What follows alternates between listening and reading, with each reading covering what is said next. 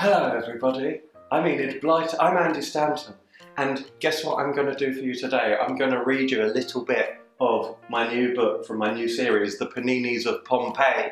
This is all set in ancient Pompeii, which apparently was very spooky. I don't know why I did that, but it was set in ancient Pompeii in the 1st century AD.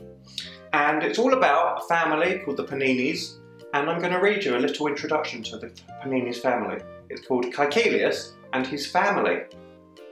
Now, back in Roman times, because Roman times is what it's called, but they lived in Pompeii, but it's a different town, just shut up. Now, back in Roman times, there lived a fat merchant by the name of Caecilius Maximus Panini. Caecilius was so fat that he looked a bit like a large football with a face on top, and this is what the name Caecilius means. Large football with a face on top. Caecilius had a lovely wife called Vesuvius, which means woman married to a guy who looks like a large football with a face on top.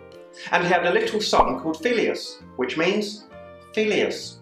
Filius was 10 years old, or as the Romans said, he was X years old.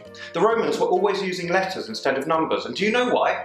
It was because they were very stupid people indeed. Now, not only was Caecilius a fat merchant, he was a fart merchant too. You see, like many businessmen of that time, Caecilius was in the fart trade.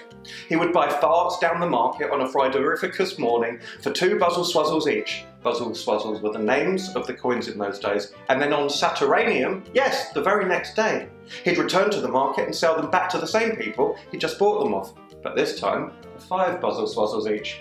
In this way, Caecilius had grown immensely rich, and he now had over 30,000 buzzle-swazzles in the bank. 30,000 buzzle-swazzles! Can you imagine it? That's nearly 500 cromps!